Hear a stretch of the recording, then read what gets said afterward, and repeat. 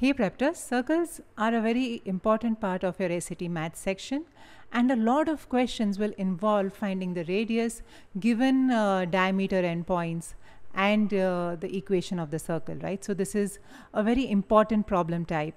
Let's see how Prepto can help you to save time on such questions.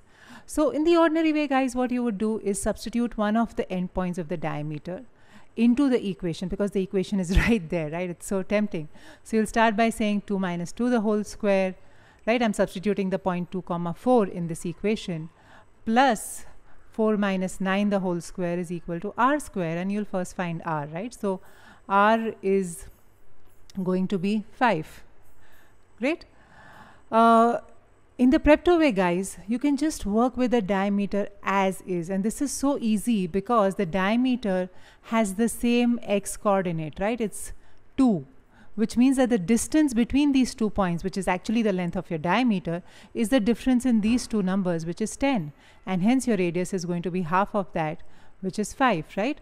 So Prepto really helps you save a lot of time, even if it is not the on the same line like 2 comma 4 and 2 comma 14, you could still use the distance formula and make it quicker instead of substituting into an equation, right?